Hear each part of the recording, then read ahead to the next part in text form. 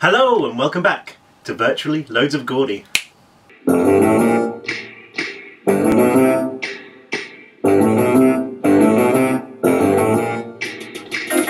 creepy and he's kooky. He writes some scary bookies. He smells a little loopy.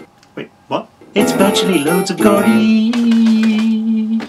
I've seen a whole tub of Pringles and they're all in my teeth. It's so good to be back. It's been so long since I've been on YouTube. I can't think of any other excuses than my children. We had a baby in January and babies take up a lot of time, and I got married to a beautiful woman called Becky, and yeah, really happy, really great wedding. I got married in a kilt.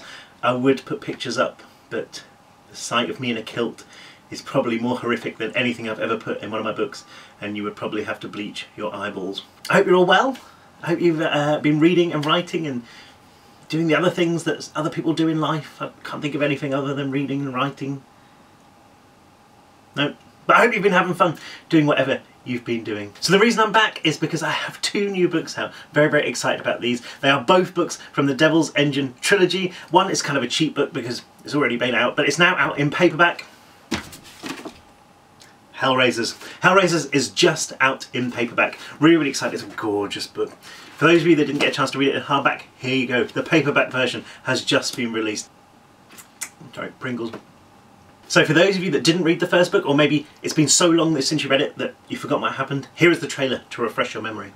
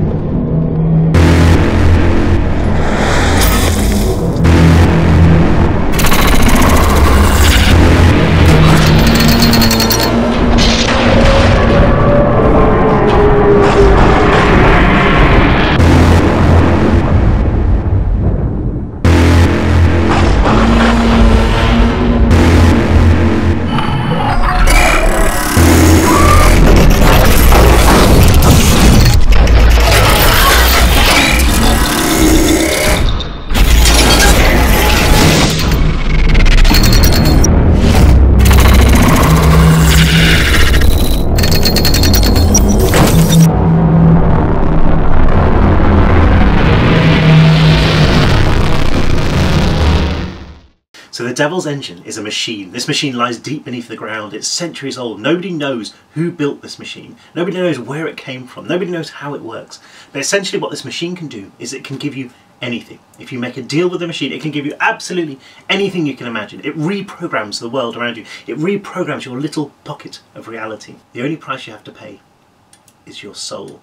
Because after 666 hours, about 27 days, this machine sends its demons to come to collect. And these demons, they can possess anything that isn't alive, so they pull themselves out of the walls, out of the floor. They're made of bricks and stone, anything that isn't alive. And they won't stop coming after you until they've torn you to pieces and dragged your soul to hell. At the centre of the story is Marlowe Green. Marlowe is just an everyday kid from New York, and one day he gets pulled into a war when he sees soldiers battling demons. He joins a group of soldiers who essentially use the machine for superpowers.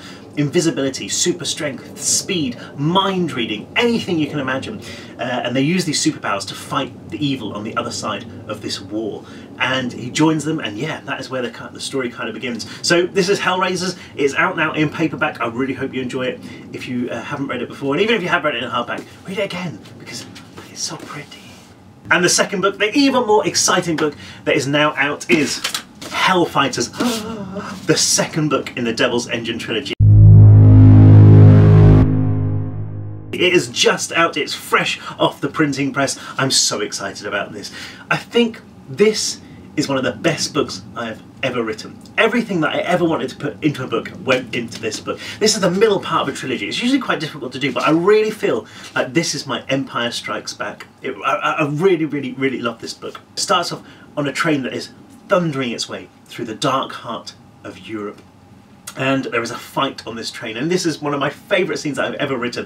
A fight on this train as it speeds its way through Europe. One of my favourite things about watching films when I was younger is when, you know, there was a fight or a chase on a train and they all got up on the roof and they were running along the roof, and you knew that if you slipped off the roof you'd die, and everything, and they go under tunnels and everything's woof, woof, woof past their heads.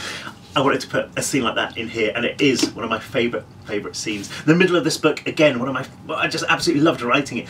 Takes place in one of the world's biggest underground, in fact it is the world's biggest underground cemetery. Millions and millions and millions of people are buried here. I won't say where it is because it might ruin the surprise, but it takes place in this incredibly creepy place. I'm going to read you a section from that in a minute. The end of the book, is just disturbing. I mean, even for me, once you get to a place called Meridiana's Lair, things happen there.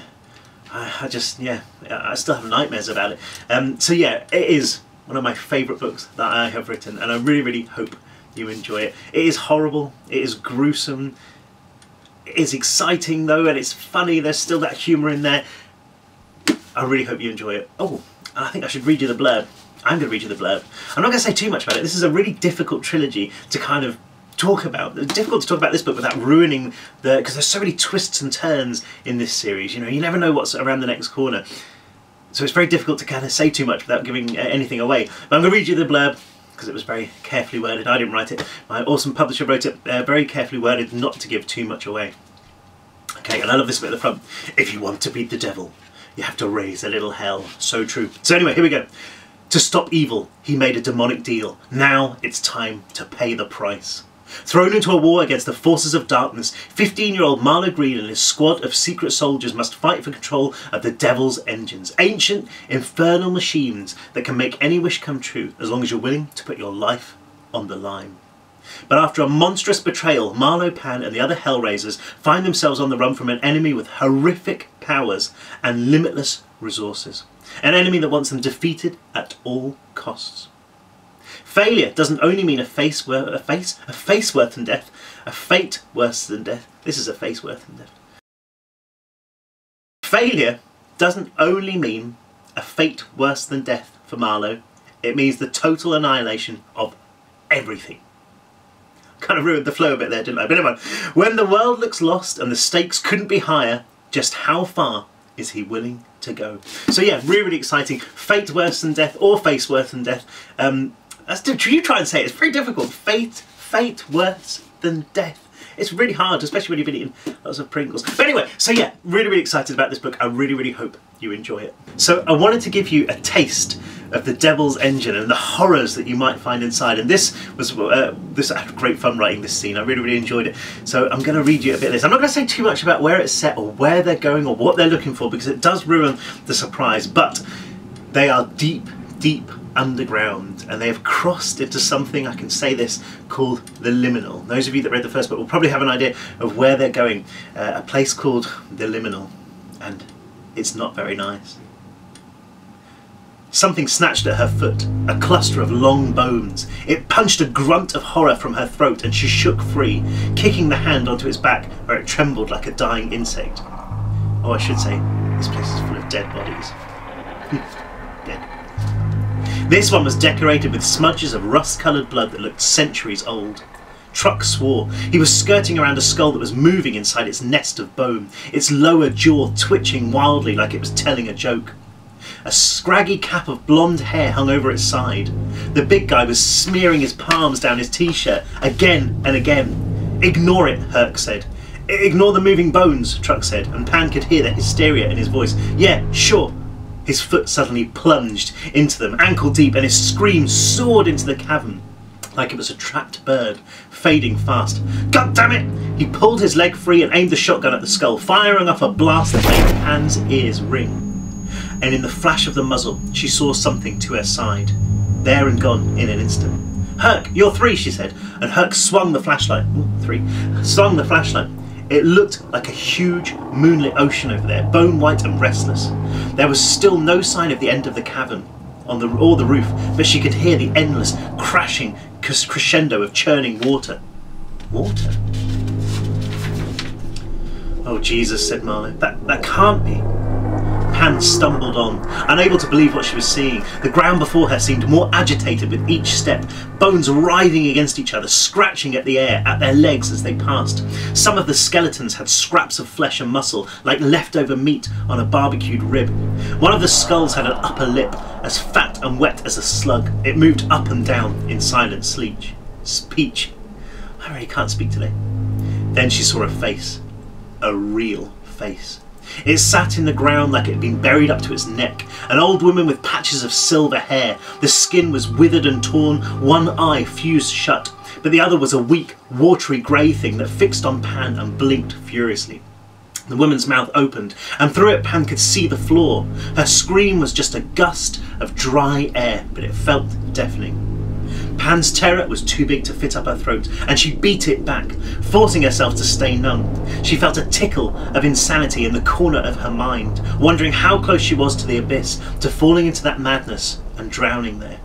The closer she got to the ocean, the more she saw that there was no water there. It was a sea of flesh and bone, of things that could not possibly be alive, and yet were. Arms dug at the dirt, shedding fingernails in their desperation. Feet kicked at the ground, at the air, like the final awful movements of somebody trapped in a landslide. Limbless torsos twitched and trembled. And the faces, so many of them, they stared with red, bulging eyes, fat tongues sticking from their mouths as if they'd been hanged. They were obviously aware that they had company. Some of them cried, some of them called out in a language Pam did not recognise. Most of them screamed, a rising wave of sound that rippled outward, surely loud enough to bring down the walls of the cavern, to bury them all forever. They screamed, and Pam put her hands to her ears and screamed too. Aaargh kept moving, shaking off the hands that grabbed at him as he waded deeper into the ocean. Pan's foot slipped on something wet and she looked to see a man's face there, gulping at air that he couldn't need because he had no body. His eyes scrolled blindly back and forth. Sorry, sorry, sorry, she thought, but she couldn't find the strength to say. There, yelled Torp, his shout reduced to a whisper by the roar of the dead. He was pointing ahead, and when Aaargh shone the flashlight, Pan could just about see a column of rock stretching up. Pan set off for it, moving too fast. Something grabbed her leg and she was falling, landing in the grasping ocean of wet flesh. Her fist plunged into a decaying torso, one that squirmed beneath her, which pulled at her. She was face to face with a man who had only half a head, the bowl of his skull gleaming. His one eye rolled her way and a toothless mouth moved against the air like he was trying to kiss her. She tried to get up, but something was holding her tight, fingers sprouting from the earth and groping for her, a leg winding around her waist like a wrestler's, another fistful of fingers probing into her mouth, tasting of spoiled food and old blood, another yet in her hair. Filthy nails scraping her scalp, and the man, his lips searching for her, breathing on her with the stench of old meat, that one eye rolling madly in its puckered socket. The fire burned up inside her, too much of it for her to control. She closed her eyes and let loose a pulse of electrostatic electricity. That's her power at this point.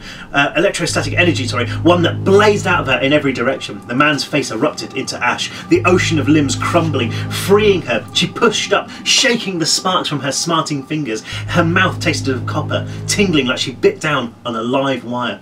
"Easy, Pan," said Aaargh from somewhere behind her, his voice jittery. She ignored him, moving as fast as her legs would let her, not caring that her boots were crunching through faces, not caring about the crack of breaking bones and the slap of wet meat beneath her. She just ran through the living corpses, through their endless screams, heading for that wall of rock.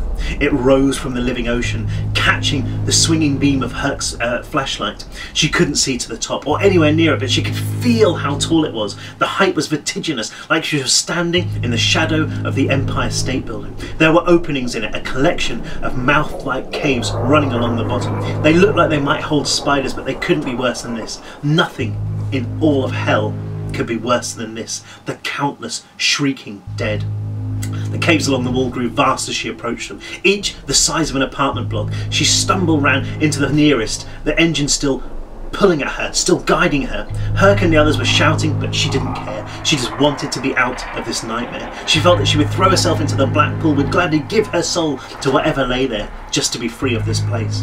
No light here, just more groping fingers and howling mouths. She pushed on, the ground sloping beneath her, gently at first, then hard. She lost her footing, sprawling, but the drop was too steep. The dead didn't have the strength to hold her. She rolled, bouncing between the moving corpses. She fired as she went, sparks of electricity exploding like a camera flash, glimpses of bared teeth, of rabbit eyes. Then she was falling into something rabbit hole deep and lined with fury, a pit of snatching limbs and jaws. She reached for them, trying to hold herself, but she was going too fast. The hole was narrowing too, arms and legs slapping against her from all sides.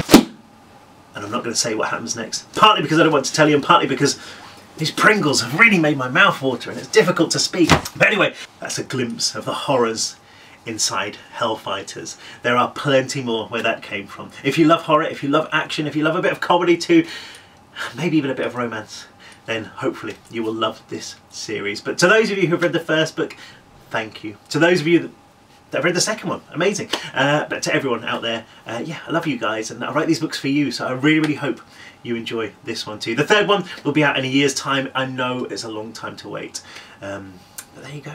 It's just the way it works. I really, really hope you enjoy, and I'm going to give, I think maybe 3 copies of Hellfighters away.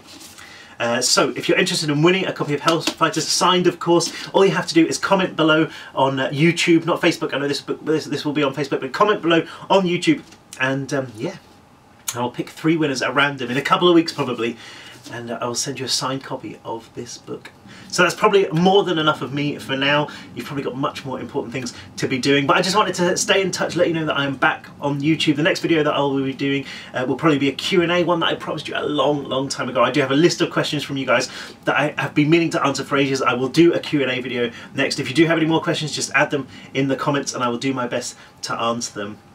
In the meantime, just have an amazing life. I hope everything is well. Keep doing the things you love, keep writing, keep reading, and keep raising hell. And I'll see you all soon. He gets recruited by an army who use this machine to get superpowers to fight the evil on the other side of this wall. Wall? War. Oh, wall. Think of Donald Trump.